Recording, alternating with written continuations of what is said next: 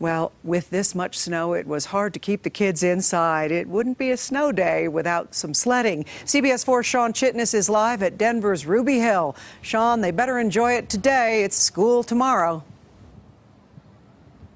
Kathy, that's exactly right, and they are certainly doing that. Still actually going strong. Quite a few people up on the hill, even as it starts to get dark out here. And talking to the families that came out to Ruby Hill, they were more than glad to see so much snow on the ground, really telling us that conditions were great with all of that snow, but not too cold to be out there. They were spending quite a few hours here, telling us they actually got a pretty good workout because they got to keep going up the hill to do run after run.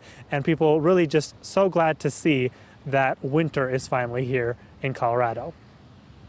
We had to do some tubing. We can't just waste this wonderful Colorado snow, you know. This is the first big snow of the year, so what better way to celebrate than doing some sledding?